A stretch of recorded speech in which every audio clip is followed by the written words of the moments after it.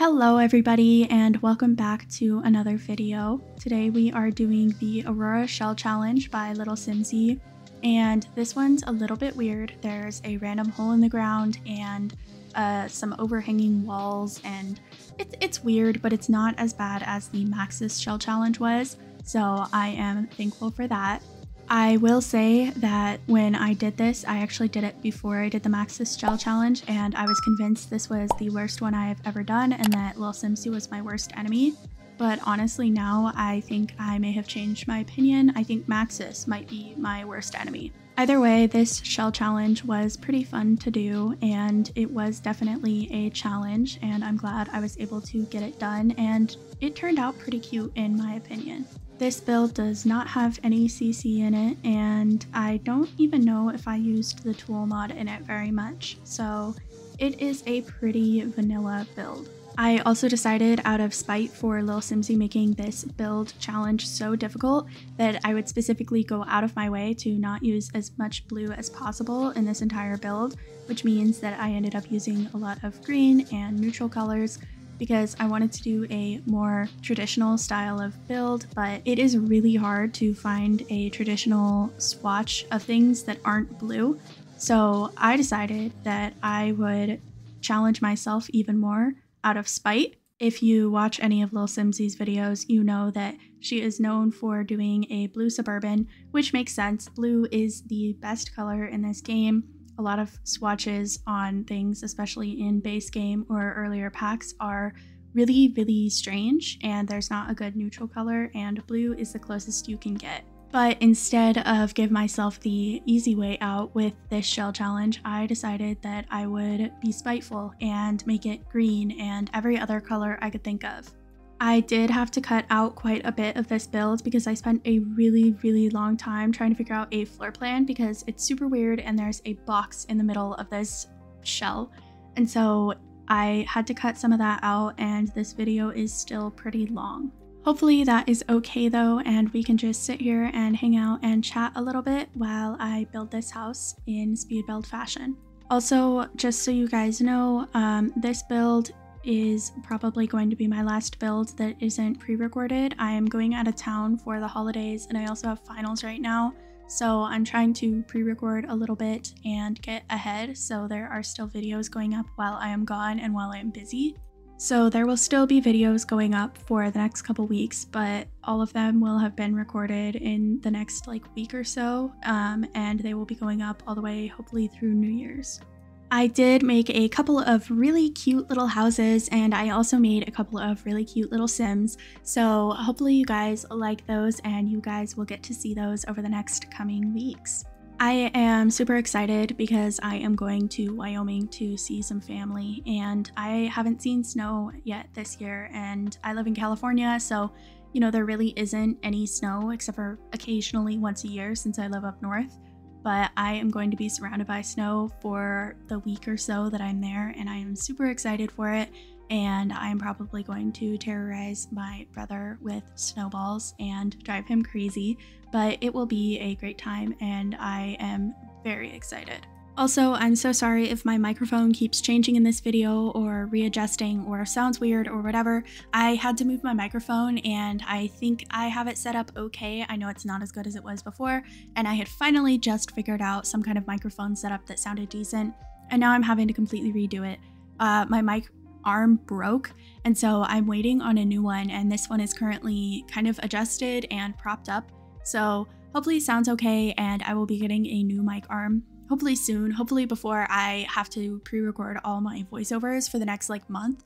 But hopefully I'll also be able to get that mic arm situated and sounding decent with my microphone. Until then, I'm really sorry, I'm trying my best, and I'm still figuring stuff out. Anyways, how have you guys been? I hope you have been well. If you are in school, then I hope finals are going well, if that's what you have going on right now. I have been drowning in finals and mostly final assignments. I have 2 essays for 2 really difficult classes that I have to finish up in the next few days. I finish school on Wednesday, so I have to get those done, and I have done barely the outlines of them so far. So I need to do those, and I'm stressing about it, and I know if I just did them that I wouldn't stress about them so much, but I don't really want to do them. I would rather do literally anything else. So that's how I've been, but I hope you guys are doing better and having an easier time with school or work or going into the holidays.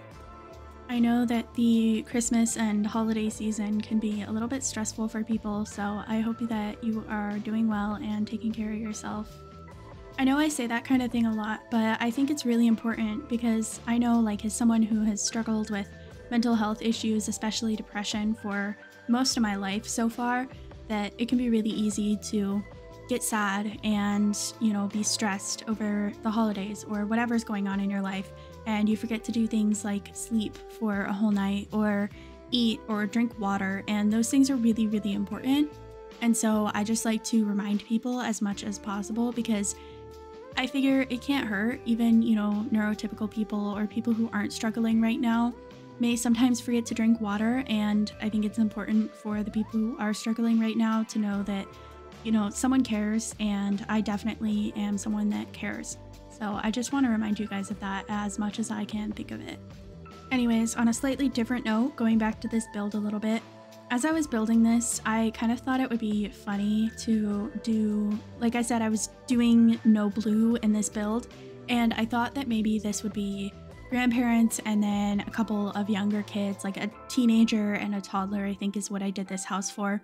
And I thought it'd be really funny if this house was pretty colorless except for the color green, and that these grandparents are like super against any color but green or like beiges, and so their whole house is just those colors except for the teenager's room, which is in the basement, and the teenager's room is pastel pop completely everywhere. I used like every item from that kit. There's a bunch of blue, there's a bunch of pink, there's a bunch of green. It's like every color you could ever imagine. And I just kind of thought it was funny as I was doing that room that maybe this was a rebellious teenager who was going against what their grandparents actually wanted and was instead doing like all these bright colors and stuff like that. Of course, you could have anybody you want live in this house. It is CC free and up on the gallery. But that was just my like fun little storyline that I made up in my head as I was building this house. And I think I spent like 4 hours working on this house, maybe even longer, because I was really kind of struggling with the floor plan. Again, I know I cut that out so you don't really see it, but I was absolutely suffering with this floor plan, and eventually it came together. Eventually it worked in a way that I think is halfway decent at least, but I spent way too long trying to do it, and then I was kind of done with this build for a little bit because I was so tired of looking at it and trying to think of a halfway decent floor plan. I feel like as much as I love building, I also get like super sick of it, and I get sick of looking at the builds I've done and I end up hating them by the end. But then I kind of have to force myself to complete it, and then I really hate it at the end. So I feel like I always end up just disappointed in the way my builds look, and hopefully they aren't as ugly as I actually think they are.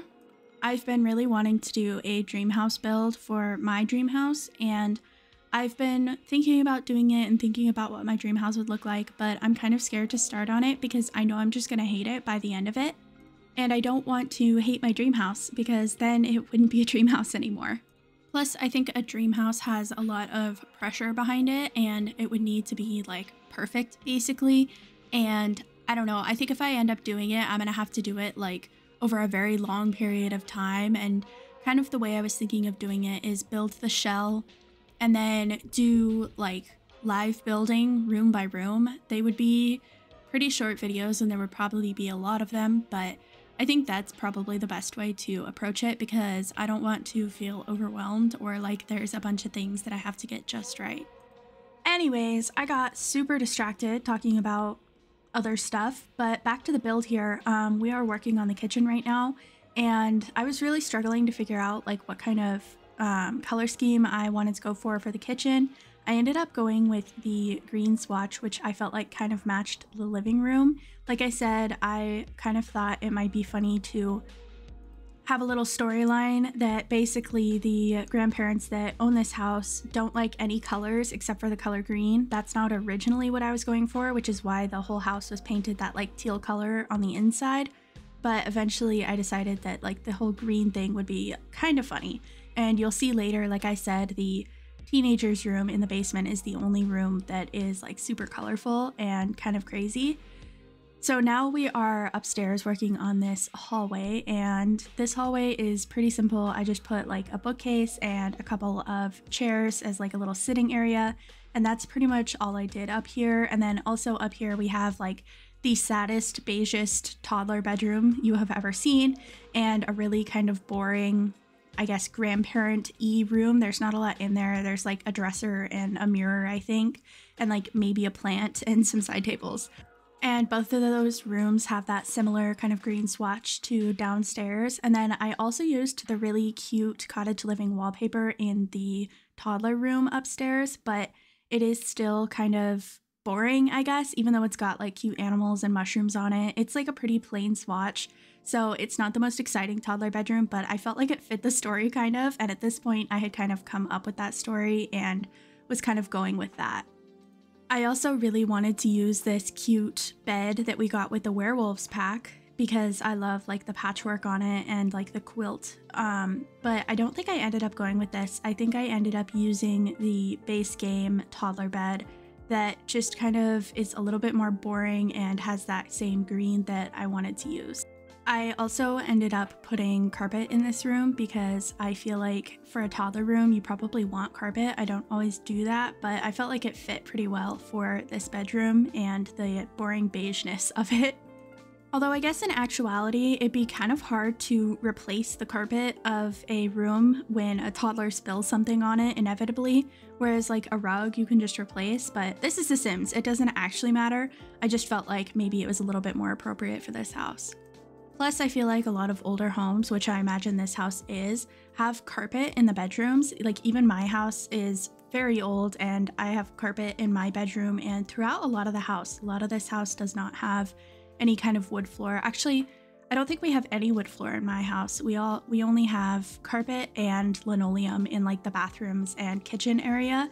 So I think that's just kind of how older houses are, and maybe that's just my area, but I think it's more old-fashioned, I guess, to have carpet or linoleum everywhere versus like nowadays everybody wants to have hardwood in their whole house, which I definitely agree with. I think hardwood's nicer and also a little bit easier to clean, and I know that it can get like dented and stuff like that, but overall I think it's like nicer to have, although it does kind of make the house feel a little bit colder and not as warm and welcoming as carpet might. But personally, I kind of feel like carpet is dirty. I don't feel like it's as clean as hardwood could be, although not all hardwood is super clean either, depending on how often you clean it. But like the carpet in my house, I don't want to lay on it. I don't want to like touch it. I don't even walk around barefoot because I feel like it's icky. And maybe that's just like my autism talking, where I just don't like certain textures and I don't like things feeling dirty.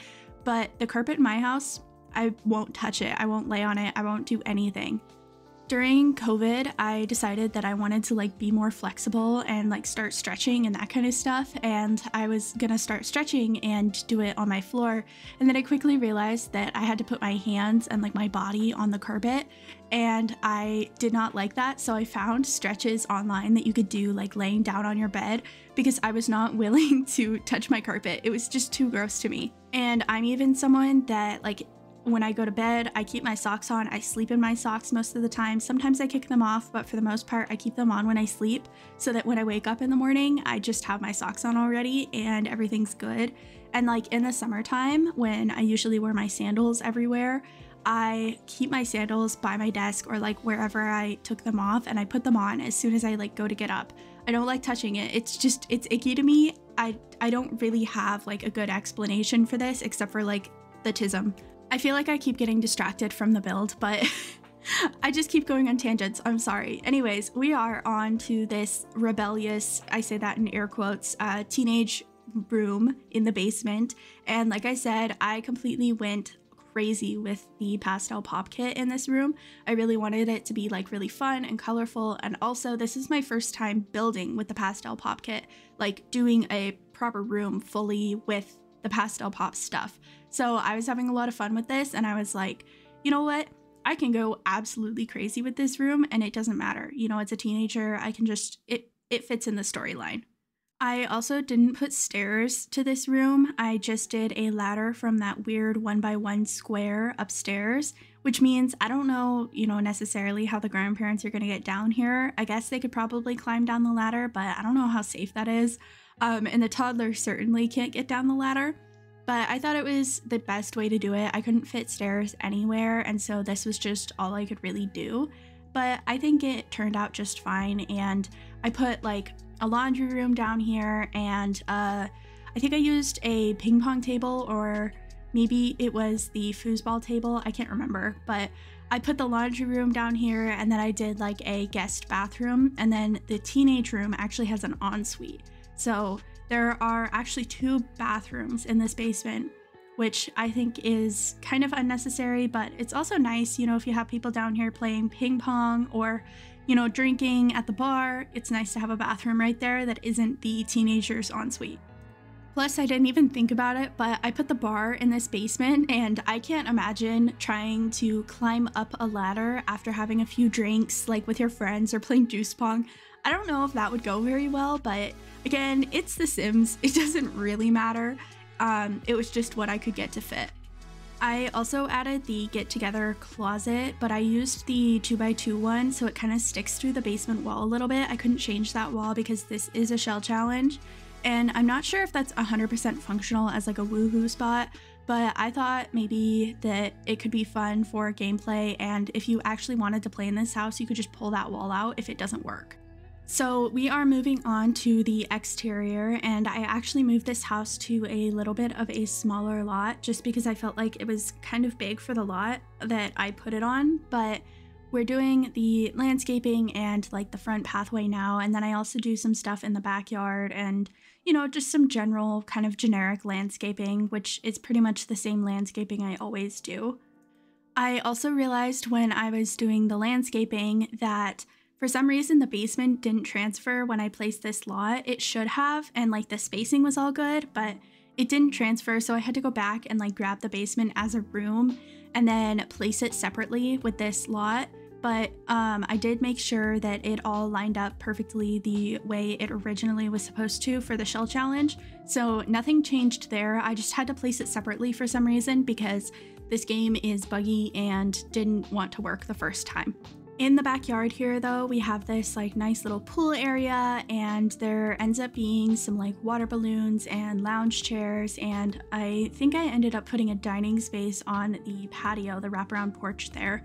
So there's some nice things for your Sims to do out here, and you know, if you want to replace things or do whatever you want with this build, that's fine, but I just put some like kind of generic stuff. I think I ended up putting monkey bars and a toddler slide as well because I figured the toddler would age up eventually, so they had the slide while they were babies, and then, you know, once they're a child, they could play on the monkey bars. I also put a toddler pool in the backyard because I thought it might be nice since there's a regular pool to have like a little toddler pool, and I always forget that object exists because it's kind of obnoxious to use, and so I never actually end up using it in my builds, but you know, it was cute, so I added it here. As I was doing this and doing like all of the landscaping and terrain painting, I was so nervous that my terrain paint was going to get deleted at some point and that I would have to do it all over again. That is probably like the worst bug for builders right now. It's driving me crazy and it's been around for so long. And every time I do any kind of terrain paint like this, I just sit there and I'm like so nervous that my terrain paint's going to get deleted because it happens to me all the time, and I don't know why it happens or like what causes it, but it drives me crazy and I am sick of it and EA needs to fix it. It's fine though, I guess, because, you know, we've been dealing with it for, gosh, like a really long time. I don't even know how long that bug's been around. It feels like it's been around forever. It's probably been like a year at this point, but you know, we can deal with it. It's The Sims. There are probably much worse bugs that I don't even realize, but you know, it's all fine. Oh, another bug that drives me crazy that we just saw and is when you shift the house across the lot, if the fence is one tile away from the edge of the lot, for some reason it deletes the fence, which is super annoying. Thankfully, easier to fix than terrain paint, but still super annoying. But again, it's not something that I haven't dealt with forever and that I can't get over. Anyways, we are just finishing up the build here, adding a few little finishing touches, and right towards the end here I actually change where that table is and add the playground equipment and stuff I talked about earlier over there. But other than that, we just do a little bit of outdoor lighting and finish up some little things around the place, and that is pretty much the end of the build. I hope you have enjoyed watching this and hope you come back for more. Make sure you like and comment and tell me what you think of this video, and come back for more in the future if you enjoyed. I hope you have a wonderful day today. You remember that you are loved and I am proud of you. Make sure you drink some water, eat some food, and take care of yourself.